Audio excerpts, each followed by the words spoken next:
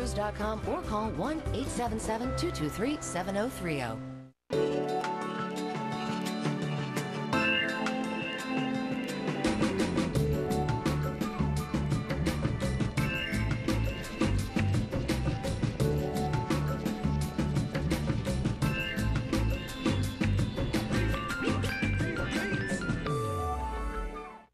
Hi, I'm Robert Osborne, and thanks so much for being with us. For the rest of this day, we're visiting with this month's guest programmer, somebody we're very happy to have with us.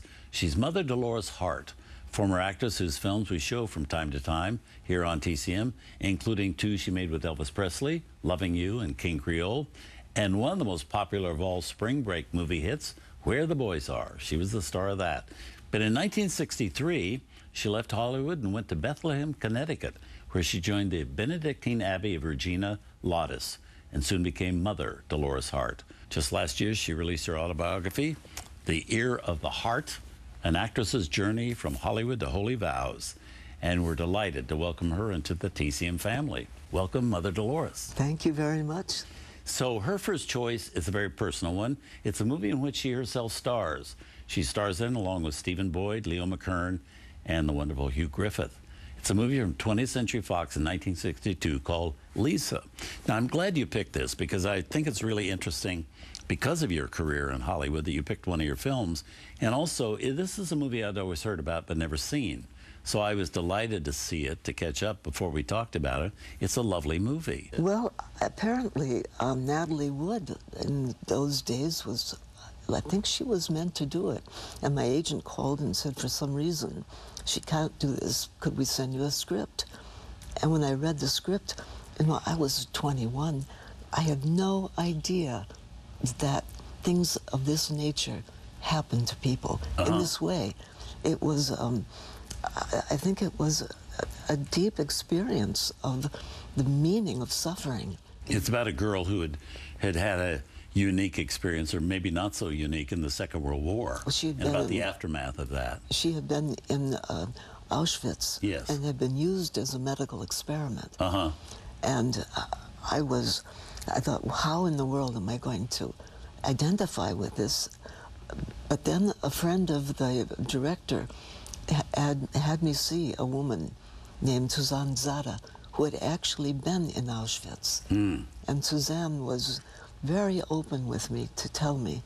Kind of like a technical advisor then for you.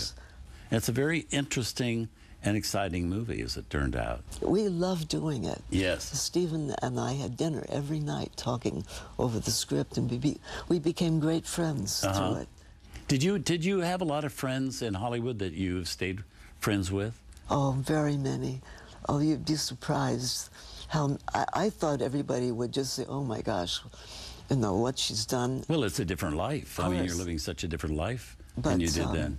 So many. Paula Prentice stayed a friend, Connie Francis. One of our great friends here, Patricia Neal, I know, spent a lot of time with you, and she's buried, I believe, there, yes, right?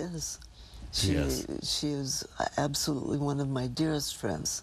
Was it difficult to turn your back on that so totally? That was one of the things that I really worried about, because one of the very, very biggest moments for me was being in front of the eye of the camera. I loved the thought that now I would be able to talk to 1 million people at once.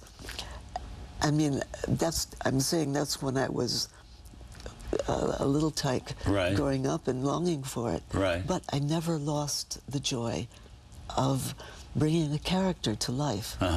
Lisa, oh, she was with me at my side for months after we finished the film, just because the excitement of getting into another human being's life and story, and then being able to present her, it just was, I wondered if I would ever live it down, giving her up. I mean, giving that up.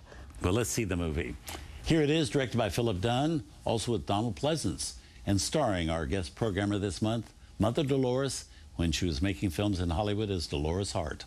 From 1962, here's Lisa.